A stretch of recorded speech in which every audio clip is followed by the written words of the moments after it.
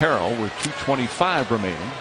And the legendary, they're going to lose their legendary broadcaster, Ralph Lawler, last game. Final game for the Hall of Famer. He's going to be winning the Kurt Gowdy Award and be inducted this summer. 40 years as the Clipper broadcaster, as important to this franchise as any player who put on a uniform. As Lou Williams exits the ball game, the crowd stands in appreciation. Really had one of the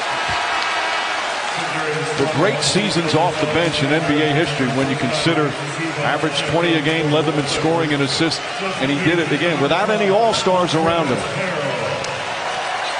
And he didn't like hesitate. He just missed tonight. There was no fear.